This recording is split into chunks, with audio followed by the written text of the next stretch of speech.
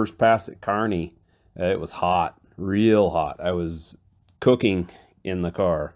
Got to watch LS George do like 3 wheel stands right there and run some 9-second pass. I changed the tune a bit, added a little bit just out of the hole. Other than that, I pretty much left it alone from what I was running in Great Bend, but I had never made a good pass in Great Bend, so didn't know really what to expect. Went out there, it ran awesome, steered great. The mod that I did to the steering just worked perfect. So I get to the end, get my time slip. Obviously, I was happy. It's the first 9-second pass the car's ever made. First pass over 140 it's ever made.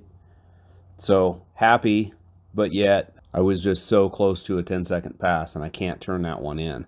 So this you can see in the morning on our way to Kearney, we stopped at O'Reilly's and grabbed a couple things. And one of the things we grabbed was some bolts, some 3/8 bolts. Threw in a 3-inch bolt with a nut to hold it in where the snubber goes. Acted as a limiter.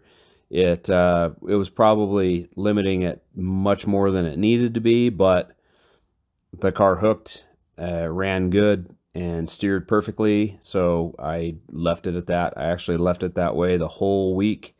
I took it out on the drives, but otherwise I left it exactly like that.